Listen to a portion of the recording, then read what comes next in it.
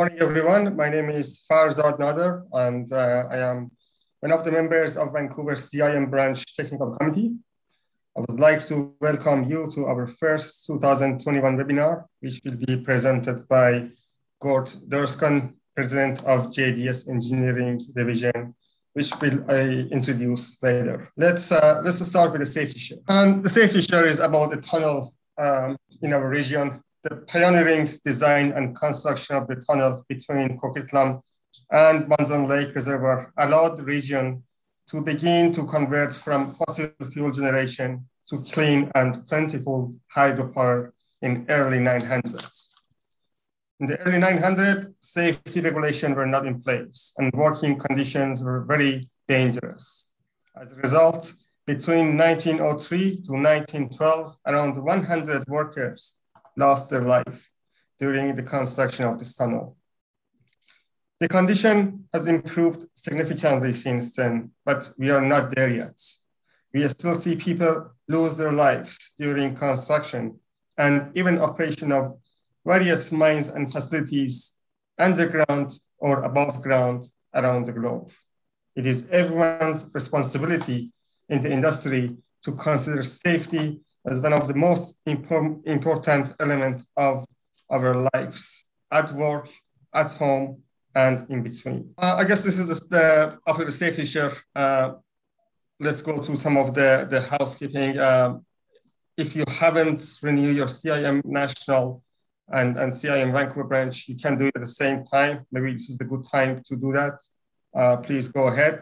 If you want to stay connected and looking for what is going on with Vancouver branch, please check out our LinkedIn page.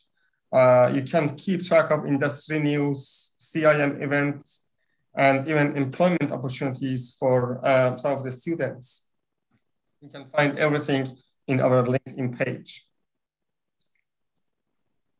At this point, I would like to thank some of our featured sponsors, Bedrock Services, our gold level sponsor, thank you. AMC Consultants, another gold level sponsor, thank you. Merit Consultant International is another silver sponsor for CIM branch. Pan American Silver is another silver sponsor. And also SLR, thanks for sponsoring CIM branch, Vancouver branch. We also, one more, Solveig, we also want to thank you, our bronze sponsor, for sponsoring Vancouver CIM branch. At this point, I would like to introduce Gord. Gord is the president of JDS Engineering Division. He has started his career in 1984 as a field assistant on regional exploration program in Northwest Territories. He graduated from BCIT in 1985 with a Diploma of Technology in mining, and right after graduation, headed north to Yellowknife to work as an underground surveyor for the giant mine. He progressed to General Foreman of construction and operation of tailings treatment plants. After leaving Yellowknife, he went back to school at Montana Tech and obtained mining engineering degree.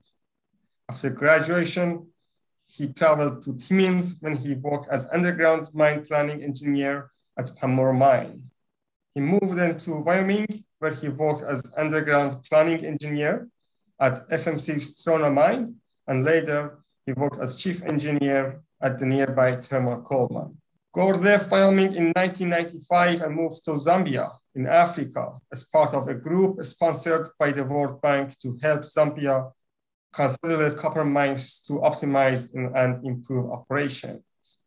After 6 years of working in Zambia, Gord returned to Canada in 2002 and moved to the Sunshine Coast where he managed the largest natural sand and gravel operation in Canada.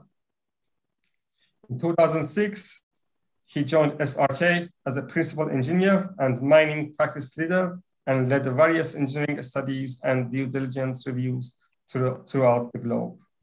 In 2012, he became the vice president of engineering at JDS Energy and Mining, and now he's the president of JDS Engineering Division. He's a professional engineer in Yukon and BC, and he became CIM member in 1984, which is very impressive. When he's not the president of JDS engineering division, he's an avid runner, a gardener, a lumber miller, a motorcyclist, and a grandfather. Gord, please have the floor.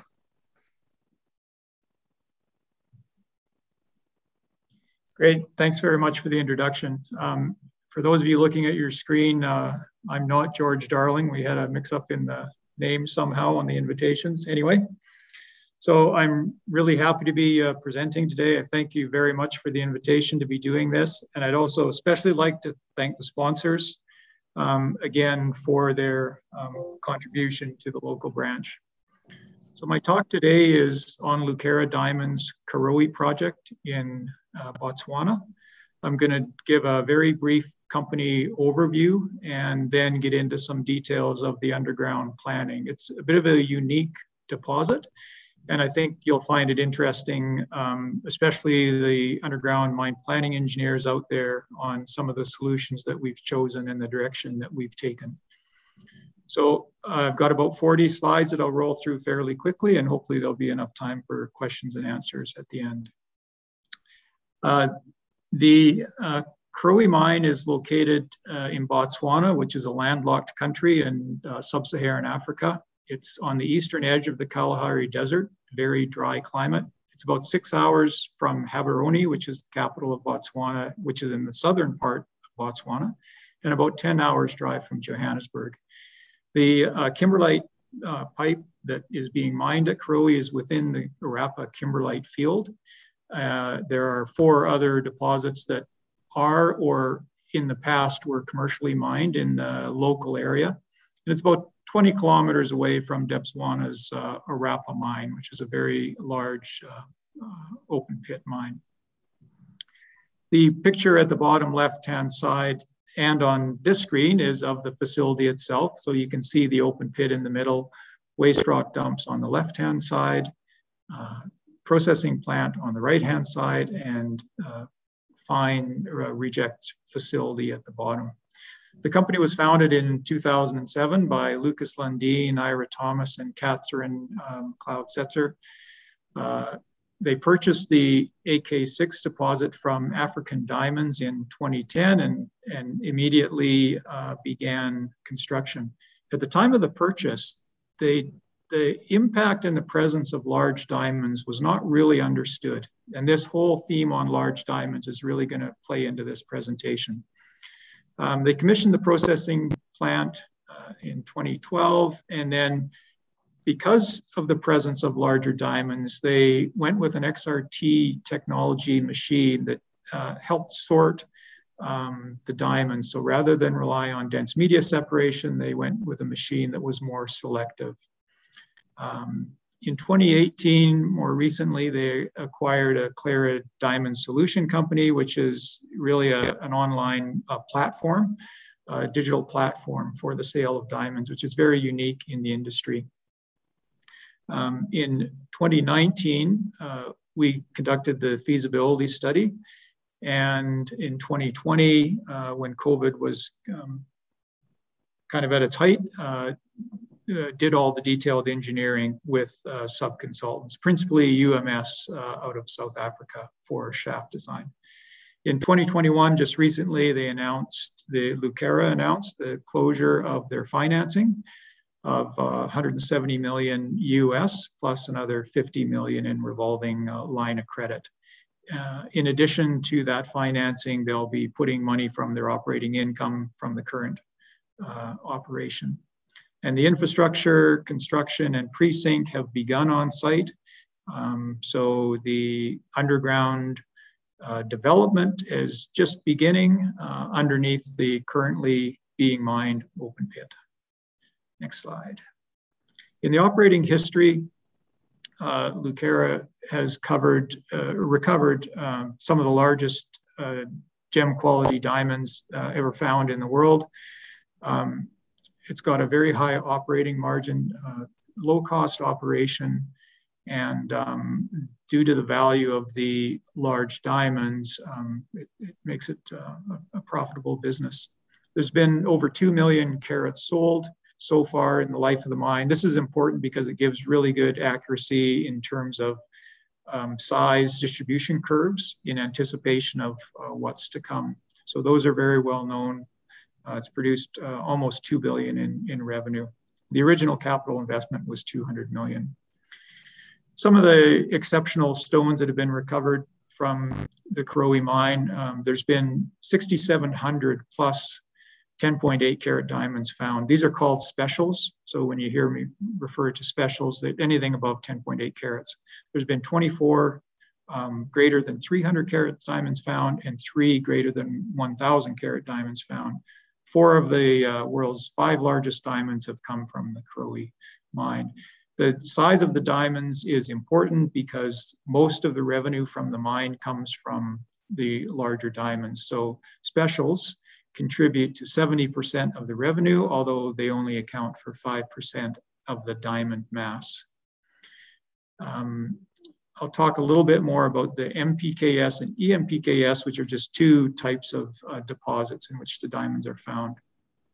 In the last quarter, so what have they done for me lately? The recovery of coarse diamonds has gone up significantly.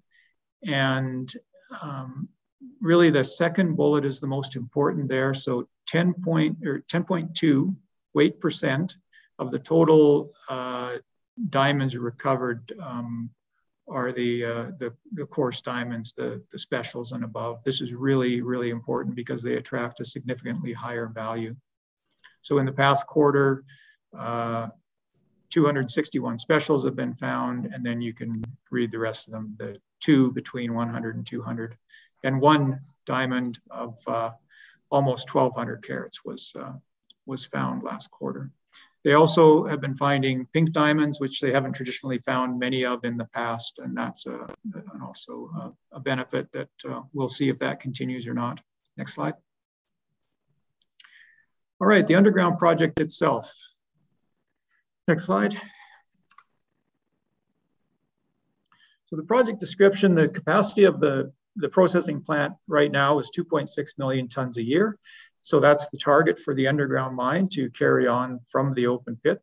The life of the underground is 13 years with about a 5.5-year pre-production construction period. There's approximately 34 million tons of reserve underground, and that increases the total reserve to about 56 million. There's about 5.1 million carats underground at a grade of 15 carats per 100 tons. The mine extends below the bottom of the pit, which is roughly 300 meters deep, will be 300 meters deep, down to 700 meters deep. Next slide. This is the shape of the deposit. There's actually 3 pipes related to this deposit. The blue and the kind of pinky orange ones there are the north and central lobes. Those are being mined with the open pit, but will not be mined underground. The large carrot-shaped one, the blue and purple and green one, is the south lobe, and that's the subject of the underground mining. There's 2 main kimberlite types in that pipe, the MPKS and the EMPKS. The EMPKS is prevalent at the bottom. The EMPKS contains coarser diamonds and higher value diamonds and higher grade than the MPKS. Next slide. This is the mineral resource estimate. Roughly 56 million tons of total indicated and inferred. The indicated is 50 million tons at a grade of about 15 carats per 100 tons. You see the bulk of it is in the south lobe, MPKS and EMPKS. Next slide. So the mining method selection, a a key component, obviously, of any mine, and particularly so for the Karowe mine, because of the unique characteristics of the deposit. And the process is really driven by the data that was acquired during the feasibility study and prior to the start of it, and really guided by risks, practicality, and economics. So it's we really looked at, took a holistic view of what the mining method should look like and how it would work. Next slide. So the goal was really to maximize value of the project. If you can go back one slide. It wasn't to maximize extraction. It wasn't to maximize mine life. It wasn't to minimize costs.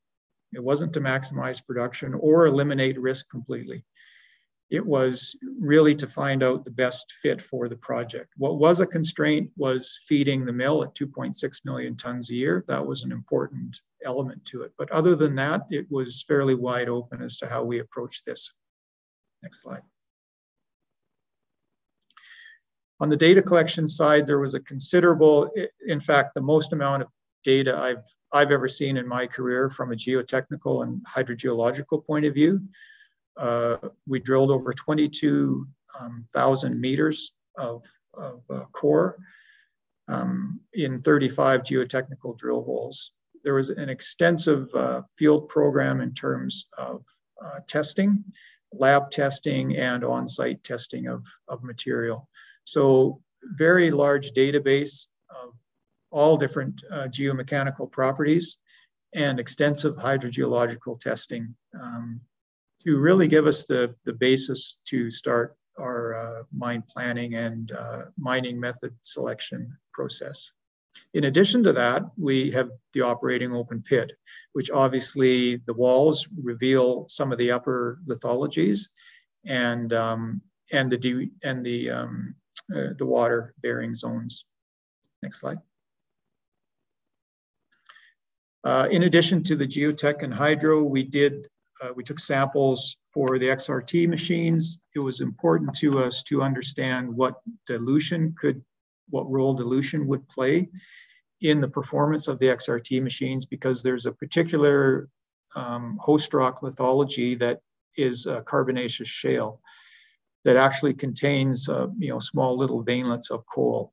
We were concerned that coal might send artificial readings to the XRT machine and get kicked out as diamonds because of the carbon content of the coal.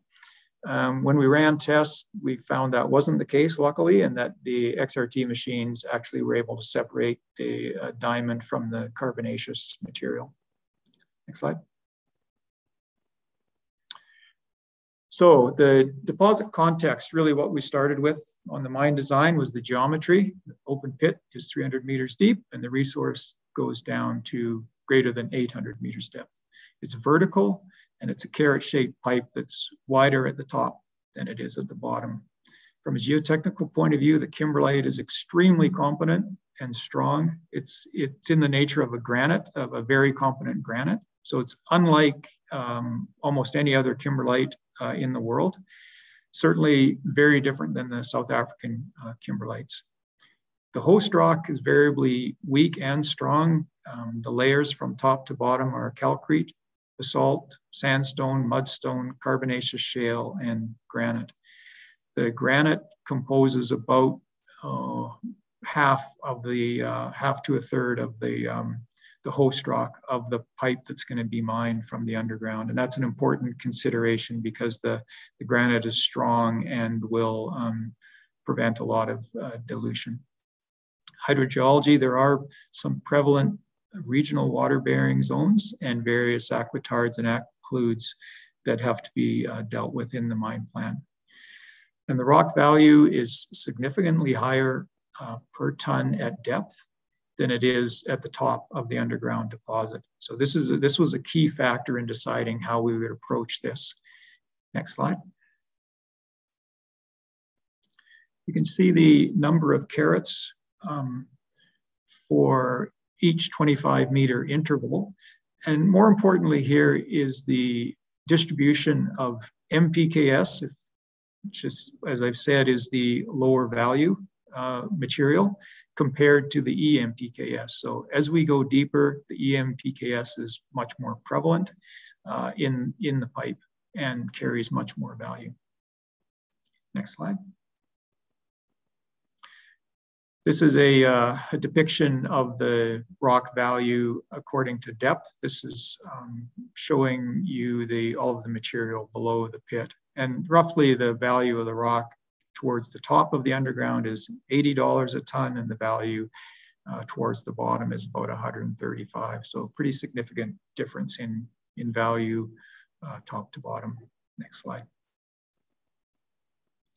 The rock lithologies, I ran through those quickly. I won't spend too much time on them, but they're varying in terms of strengths, starting in the top with a calcrete, which is quite competent, a weathered basalt, which is a little bit broken up, but is also very manageable, down to a fresh basalt, which is extremely competent and tough rock. The Natani sandstone is, again, fairly good material. And this is the depth of the pit currently, is kind of in the middle of the Natani sandstone. Below the Natani is a weaker, slightly weaker sandstone. And then we get into some mudstones and carbonaceous shales, which lie above the basement granite rock.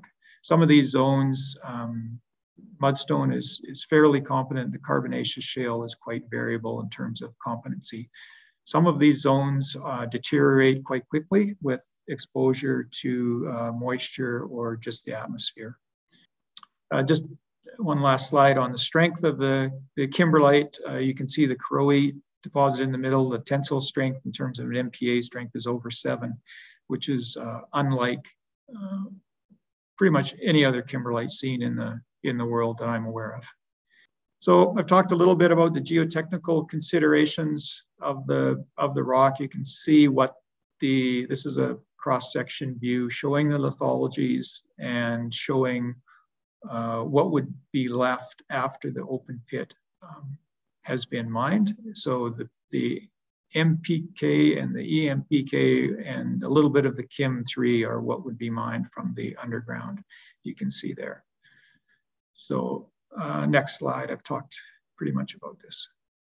Just to give you an idea of the size of the kimberlite. So there's the Vancouver Convention Center, the grass roof, which probably most of you have seen at some point. So the top of the underground section of the kimberlite pipe is roughly the size of that roof.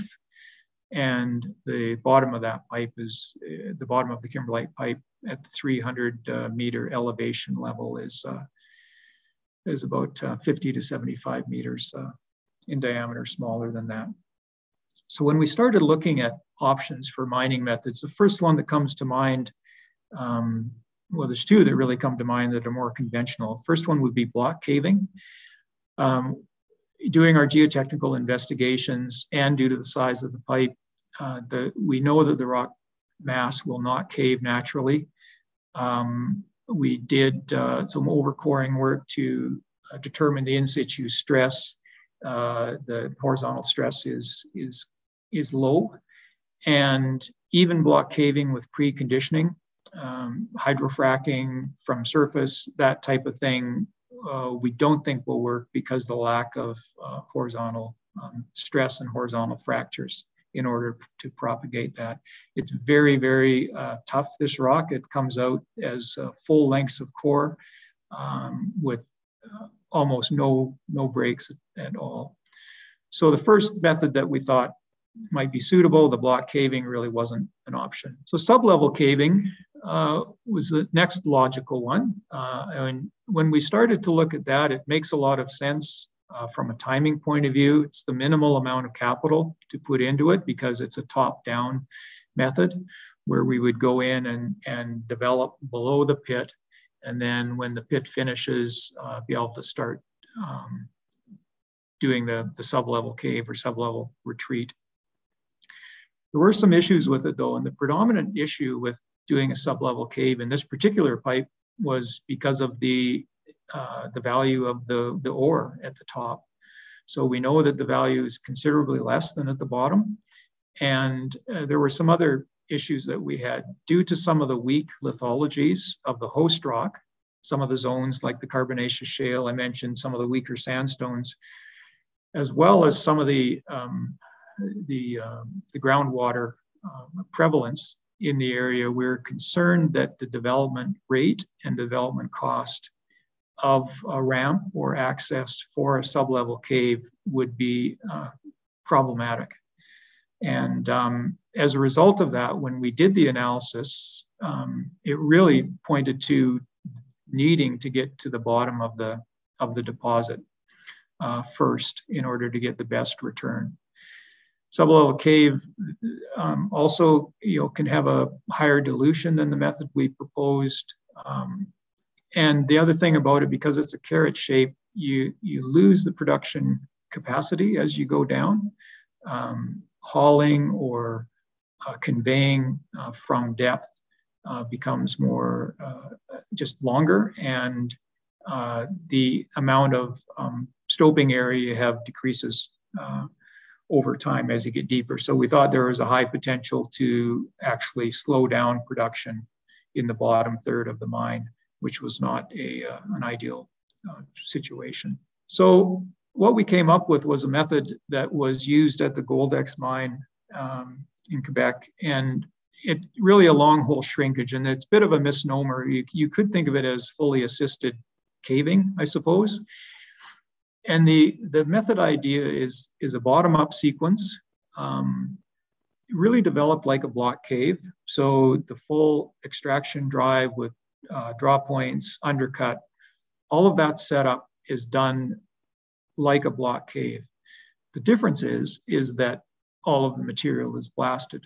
So our design has intervals of sublevel intervals spaced at about 100 meters apart, drilling with ITH drills to break the material up in a bottom-up fashion. So working on top of the stope and blasting from the bottom up until the deposit is fully blasted.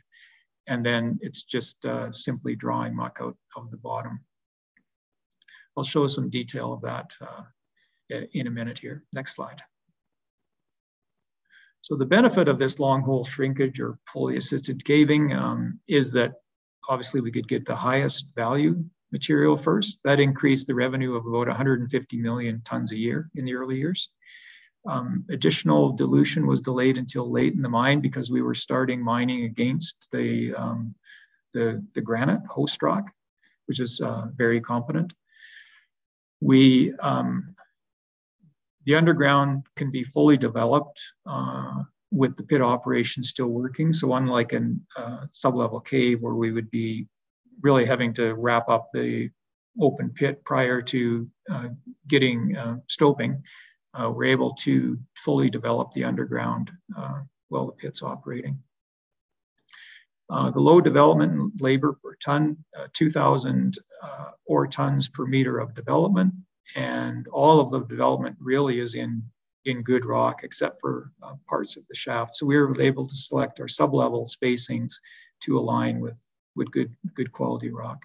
A low OPEX, of $10 a ton, and then just control of some of the items that we were concerned about. Groundwater certainly being one of them because we're able to grout the shafts as we go down, and then the obviously control of the ground itself. So going through weaker zones, we're much able to control that. We've got a much shorter distance to travel through some of the thin, weak zones that we've got.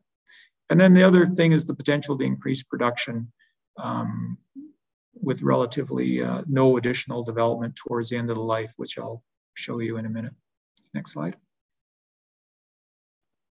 Diamond production by TELP, this just really demonstrates the amount of EMPK, which is the blue line as we're drawing down. Next slide. This is an isometric view of what the mine design looks like. You can see two shafts, a production and ventilation shaft. You can see the outline of the south lobe, the aqua color, and then the development from the shafts to the sublevels and to the extraction areas at the bottom of the deposit. Next slide. So the long hole shrinkage blasting sequence, the idea here is to take roughly 15 to 20 meter slices going vertically from the bottom up and really breaking all of the kimberlite that's going to get mined. So as I said, roughly 100 meters apart, sublevel spacing, 6-inch ITH drills. And in the period of time that the stope is being blasted or the pipe is being blasted, you can really only muck the swell. So the 7,000 tons a day that is going to get pulled from the underground, there has to be an equivalent of about 20,000 tons a day being drilled and blasted. So only mucking the swell until the entire pipe is broken, and then it's just simply drawing. There's no more drilling and blasting, no more development. It's simply drawing the broken material down. We assumed about a 30% redrilling factor on our long holes and a 4 kilogram per ton powder factor. It's interesting to note that the size of the drill hole and the powder factor are fairly similar to what the open pit is doing. And we had a lot of questions about how much diamond breakage would we have, drilling these 6-inch holes, but it's the equivalent of what the mine is doing right now in the open pit. So at least we had a good direct analog to what we thought might be happening with diamond breakage, which is a very difficult thing to predict, but we thought it shouldn't be much different than what is being experienced right now. Next slide. So the mine continues to advance upward. There's the potential to leave a skin of material of strong kimberlite material acting as a buffer to some of the weaker zones, like the carbonaceous shale, in order to keep any dilution back early on while the deposit's being blasted, and then taking that out later. On retreat at the end of the life. Next slide. And then the crown pillar up into the pit being taken out last prior to the extraction of the broken material. Next slide. And then final drawdown. The final drawdown really gives us an opportunity to pull quite a bit faster than when we were drilling and blasting and going up, and could increase the throughput into the mill. There would have to be some upgrades on the mill. That wasn't planned for in the feasibility study, but it's something that I'm sure will be looked at down the road. Next slide. Blasting and mucking schedule, you can see this represents the amount of tons blasted versus the amount of tons mucked. The red bars show how much blasting we have to do in that critical 4-year period where we're basically breaking the entire deposit. Next slide. Because we're starting from the bottom up, one of the big trade-off studies was whether we put in declines or shafts. And for the reasons that I mentioned before, the ability to control water and pass through weak lithologies were an important consideration. And what we think is really de-risking the project to a large degree in order to go to get to the bottom with the shafts, with line shafts. The schedule was also important, and putting in the shafts gave us that ability to meet the schedule. So the depletion of the pits really needs to fall in line with the startup of the underground. And that's a critical factor in ensuring that there's good high-grade material going to the mill. There's some significant stockpiles on surface of lower value kimberlite, which can fill the gap for about 3 years. But in spite of that, we wanted to make sure that the underground is ready to go roughly when the pit finished. Next slide. With this project, obviously comes infrastructure, the most important one being electricity supply. from Botswana Power Corporation. So there'll be a new line run and additional power provided to the site. In the meantime, we're running diesel-fired temporary gensets until that line is in, which would be next year. We've got to expand the tailings facilities, water management things. We've built a construction camp, and then everything that goes with that, potable water, sewage plants, offices, warehouse, shops, that sort of thing. Next slide. The reserve estimate from year-end 2020, you can see is about 54 million tons. That's the bottom line. The underground is 33.4 million tons, or 5 million carats, as I mentioned before. What's important is the EMPKS and the MPKS are roughly the same volume of material, but the EMPKS has a significantly higher carat count and grade. So it's got approximately double the grade of the MPKS. Additionally, the EMPKS has, the stones are of higher value. So it's not just about grade, as you know, in the diamond business, it's about the value, and the value of the diamonds are higher. Next slide. So the schedule for the project is the shaft engineering starting, and the next one down is the pre-sink. We're currently on our way with the pre-sink of the ventilation shaft, and the main shaft, the production shaft, will come in shortly in the next few weeks here. Construction camp is commissioned. Permanent power becomes available next year, roughly at this time. And then lateral development starts in 2024 with the ramp of the mine, really starting at the beginning of 2026. Next slide. Feasibility, this is from the feasibility study. The total OPEX for the operation is about $28 per ton.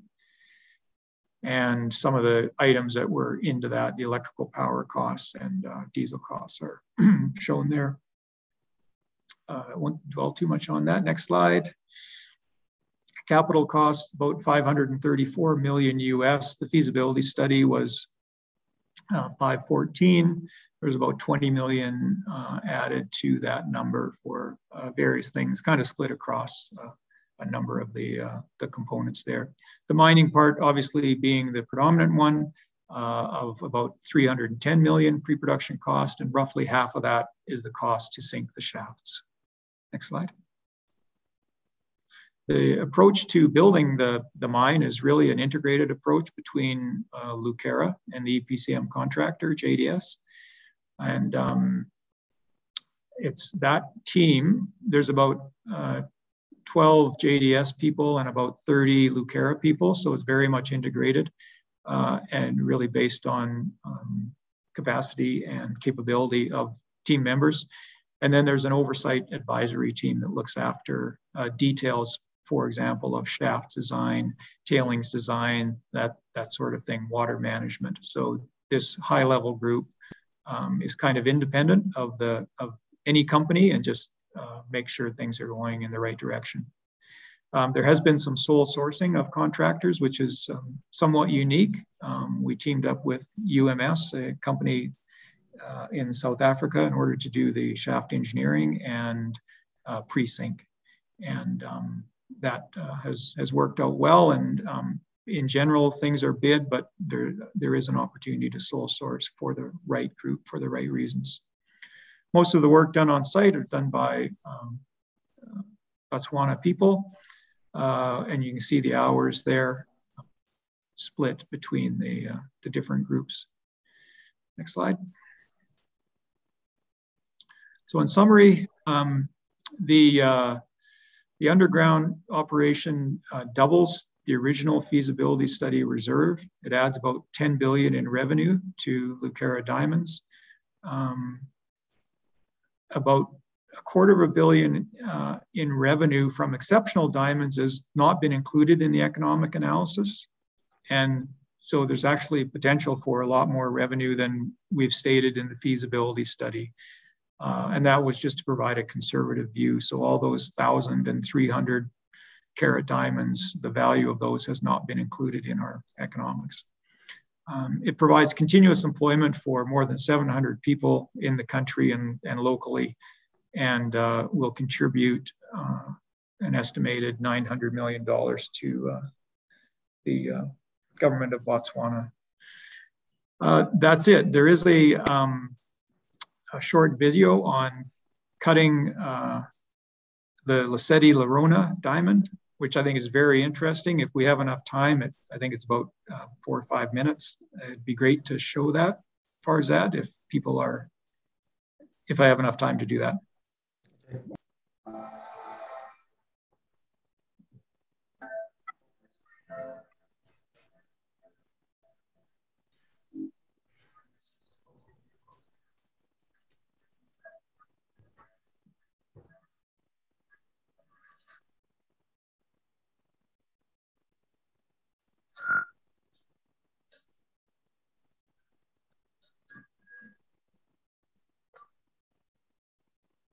So this took about 18 months to decide how this diamond was going to be cut. And obviously you can see how they're approaching it in terms of, maximizing the different shapes and sizes of diamonds they want to break out of it. It's I have absolutely no expertise in this, but it's an interesting view of what the final product is and really what it's all about at the end of the day.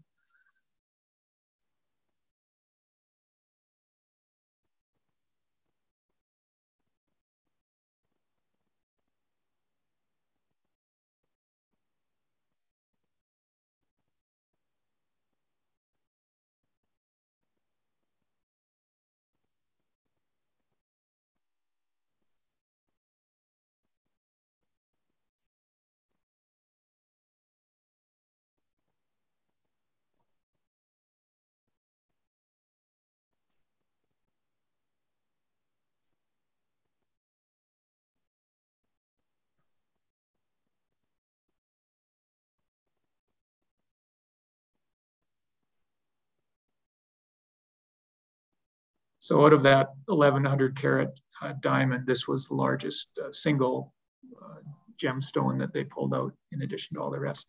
That's it. Any questions? There's one question raised is, are there going to be some automation underground? Was it related to automation, did you say?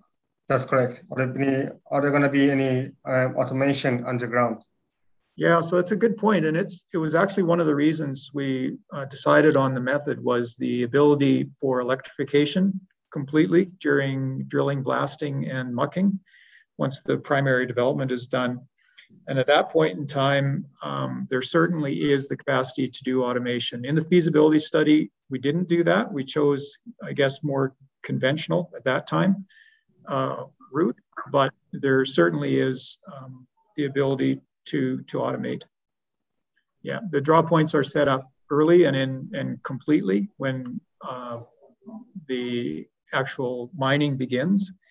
And so the routes, draw points are all well established in advance. So it would be well suited to that. Thanks, Gord. Another question raised that what was the motivation for the sole source in relation to the shaft sinking? Yeah, that's a really good question. So we started out looking for a group to do the engineering on the shaft, and UMS had worked with us on the feasibility study. And so they were providing the detailed engineering on that at that time. We really liked the way the group worked. And so as a result of that, we negotiated with them and decided to keep them on for the detailed engineering beyond the feasibility study. And again, the relationship was very good. We liked the response. We liked the quality of work. Everything about them was going really well. So we ended up bringing them on for the pre-sink. The whole methodology of the shaft sinking and the safety they brought to it was, we liked. And they were local. So that was the other thing. They're a Johannesburg-based company. Not a great big contractor, So they were able to provide us their undivided attention. We did go out and get a reference quote, and it ended up being the same as what UMS provided us. So we did provide some reference for the board to make sure that we were doing the right thing, but at the end of the day, the service they provide, the people that were on it, and their focus on the project was what were key factors. Thank you very much. The next question is about COVID. What was the impact of COVID on your project? Significant. So we had hoped to be shaft sinking a little bit earlier than we are. There were difficulties getting in and out of Botswana, South Africa, and frankly, I think we all know, leaving our home countries and getting back into our home countries was difficult. So we really took last year, 2020, to do all the detailed engineering, because all that work could be done remotely. And rather than try and push the schedule too hard on the construction side, because of the problems that we had, we used that time to do the engineering. And there were a lot of good value engineering work done in that time to help save money and streamline the schedule. To this day, though, there's COVID in South Africa and Botswana is a significant issue that is slowly getting better with the rollout of vaccines in the countries. But it certainly has limited our travel to some degree, and I think everyone's felt the effects. It hasn't really slowed down the work on site. There have been cases on site. They've been managed, isolated. So we haven't had any stoppages. Karowe's kept on operating the entire time, but it's been difficult. Okay. Thanks, Gord. One more question. Is there any risk to the upper levels being drilled due to the underlying caving? Absolutely.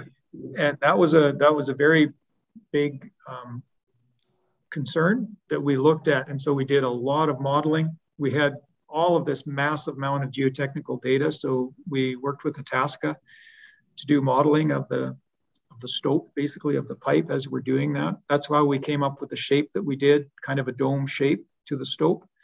And that shape will be maintained through the life. With that shape, there's a couple things that come into the competency of the material and the ability to work above it. There's first of all, the shape. The circular shape of it is a confining shape.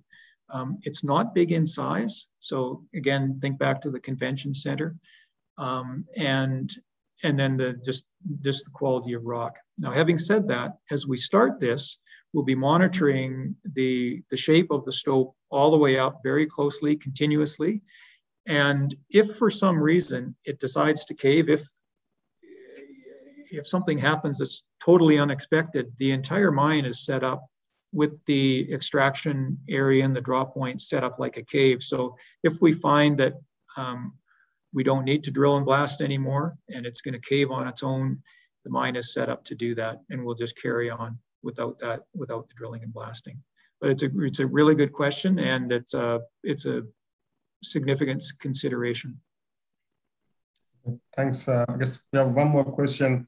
How the blasted rock is handled? How is the rock is being from mine to mill perspective? Sorry, I missed that. The question is how the blasted rock is handled. I guess maybe the question is referring how the blasted rock is being brought to the surface. Oh, how the rock is being brought to the surface? That's correct. Yeah, so from the extraction level, it goes to a crusher, underground crusher. At the edge of the extraction level, it's conveyed to the loading pockets and conveyed up the shaft in 21-ton skips. Okay, and one more question is, what's the reclamation plan after operation is complete? Yeah, so the reclamation plan is really just in line with what Karowe has planned previously. There's the tailings area will be slightly larger, but the impact of the underground is tiny in the overall scheme of things. So the reclamation plan related to the underground is really not much of a change from their current one. So it's the same thing that you see often. It's re-sloping waste piles, it's topsoil cover, that sort of thing. Okay, thank you very much. I don't believe we have any more questions. I'd like to thank you, Gord, for a very amazing presentation on behalf of CIM. I'd like to thank you for that. All right, I appreciate everyone's time. Thank you. Thanks, everyone. The next one, thank you. Thanks, Shervin.